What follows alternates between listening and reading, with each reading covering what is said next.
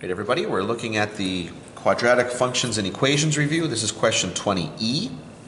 Two numbers are given by m and m minus 3. Find the numbers if the sum of their squares is a minimum. Okay, well they've already given us the two expressions here. We're going to find the two numbers here.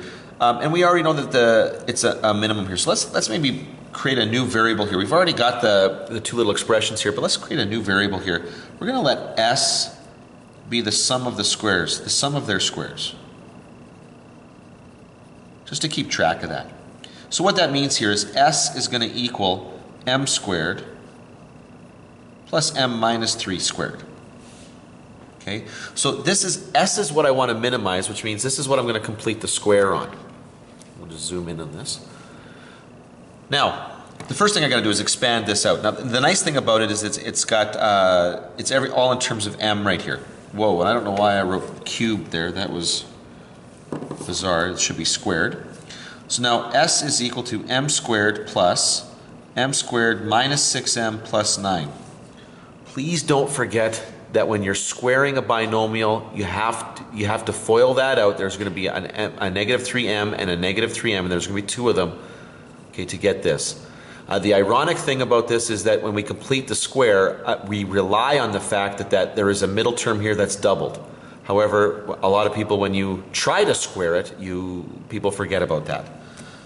Anyway, let's continue going on here with completing the square. So I'm just going to simplify that expression there. That is 2m squared minus 6m plus 9. So to complete the square, I'm going to ignore the 9. I'm going to move that sort of out of the way here. And I will factor out that leading coefficient from the quadratic and linear terms. Okay. And now, what I'm going to do here, I know that this is supposed to be a perfect square trinomial. That's the goal with that. Well, when we do that, the middle term has a factor of 2 in it. So I'm going to divide out a 2 out of this. But if you take a 2 out of negative 3, you're going to get left with negative 3 halves. Which isn't great, but the work I got to do here is actually not that hard. I'm going to square negative 3 halves. Well, 3 squared is 9, 2 squared is 4. And so I'll add and subtract 9 quarters. And then out there is the 9.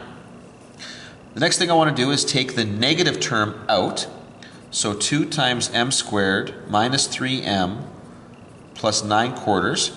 Take the negative 9 quarters out, and I'm going to multiply that by when I multiply that by 2, I'll get negative 9 halves out here, plus 9. And so now factoring that perfect square trinomial, the thing that I was completing the square, this becomes m minus 3 halves squared plus 9 halves. So this leaves me with a vertex, okay, of 3 halves, comma 9 halves. Now, the 9 halves is going to represent the minimum sum. The value here, this first term, is the m coordinate. And remember, the two values here are m and m minus 3. So my numbers are going to be m will equal 3 halves.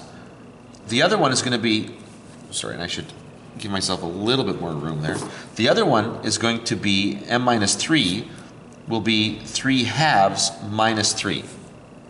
Okay, well, half of 3 minus 3 is going to just be negative 3 halves. So the two numbers that we're looking for here were 3 halves and negative 3 halves.